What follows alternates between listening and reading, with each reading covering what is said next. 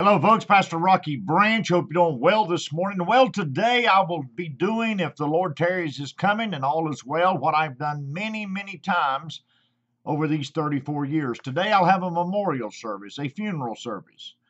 Today I will be with a family and lay to rest a loved one that's been, on the earth a long time.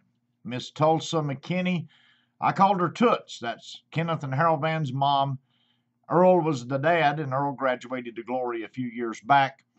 And I've known this family for a long, long time. Well, today we'll have Miss Toots's memorial service here at the church at 2 o'clock. And you pray for that family if you will. My point today is that as I have been doing what I've been doing for a long time, I've had a lot of these.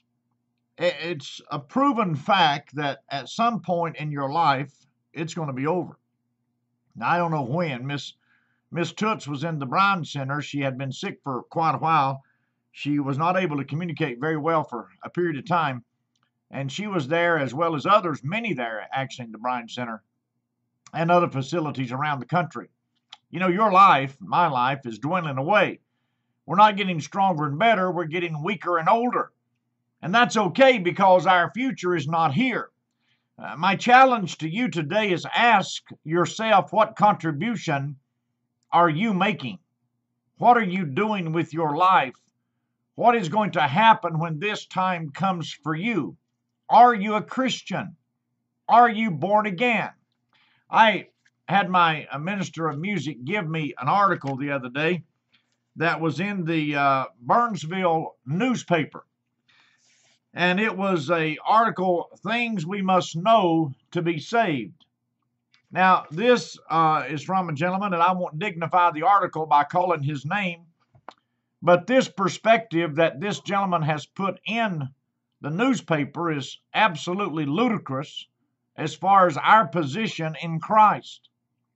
The Bible says you must be born again, and as you live your life, you must try at least to seek what God would have you do. It's very important, beloved, to understand that this life is temporary. That's why it's called temporal. It's temporary. And we have to understand that one of these days, you and I, we're going to be no more.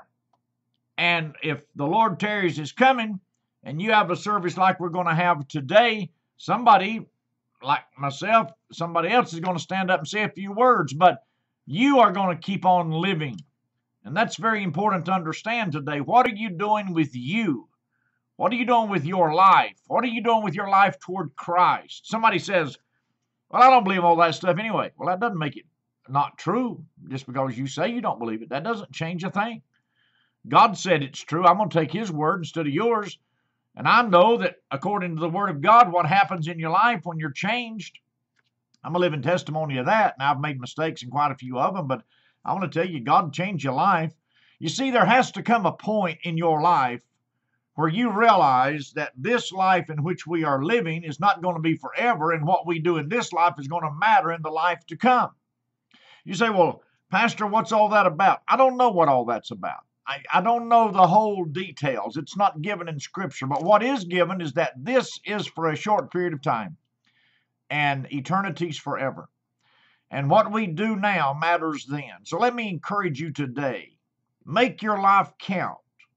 Do what you can for the glory of God. Listen, listen. Many of us have wasted some precious years. I put myself in that category, although I've been doing this for almost 34 years, but many of us still, we have wasted opportunities. Don't waste any more. Get in church where they preach the gospel of Jesus Christ, where they love you. Get in church where unity is found. You say, well, Lord, where is that church? Well, that church is hard to find, but they're out there. I think we do a pretty good job here. We're seeing some things change. We'd love to have you.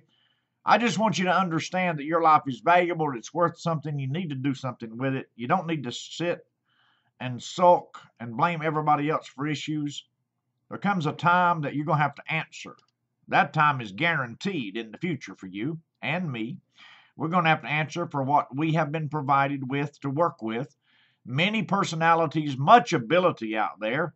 You have all sorts of great blessings ahead of you if you'll turn to the Lord. Well, everything doesn't always work out. Even if you're a Christian, you have some problems along the way because that's part of life and we have to deal with life. But make sure that you understand today that one of these days life is going to be no more as you know it. So therefore, you and I need to do the best we can.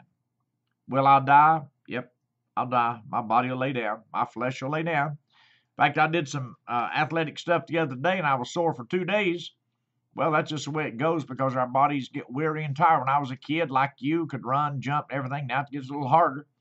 Well, God's going to make a way for us, but spiritually speaking, beloved, we need to be right with God. So if you are not right with God, let me encourage you. Take some time and talk to Him. Let me encourage you. Come to the church. We'd love to have you here at First Baptist. We'd love to have you to come in. But wherever you go, make sure that you are putting your best effort forward by the help of God because God wants to bless you. And one of these days, the memorial service that we're having today for Miss McKinney is going to be you. Make sure you do something that when that time comes, somebody can stand up and say, you know what? This person made life count.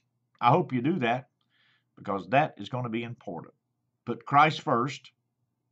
Well, and He'll bless you for it. God bless you. We love you, and goodbye.